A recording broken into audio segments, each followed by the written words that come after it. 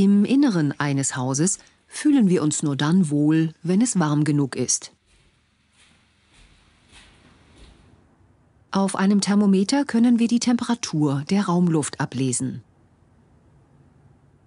Aber wie unterscheiden sich höhere von niedrigeren Temperaturen? Nehmen wir einen Metallwürfel. Er besteht wie alle anderen Dinge auch aus unzähligen kleinen Teilchen. Bei 25 Grad Celsius schwingen diese Teilchen im Inneren nur ein wenig. Wird der Würfel allerdings erhitzt, so bewegen sich die Teilchen sehr viel heftiger. Eine extrem niedrige Temperatur herrscht im Weltraum. Hier kühlt der Würfel so stark ab, dass sich die Teilchen immer weniger bewegen, bis sie fast zum Stillstand kommen. Bei minus 273 Grad Celsius bewegen sich die Teilchen gar nicht mehr.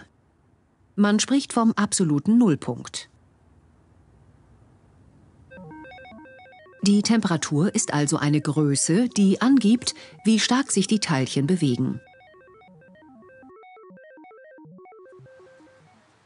Wenn man ein Energiesparhaus bauen möchte, muss man deshalb darauf achten, dass möglichst wenig Wärme nach außen abgegeben wird.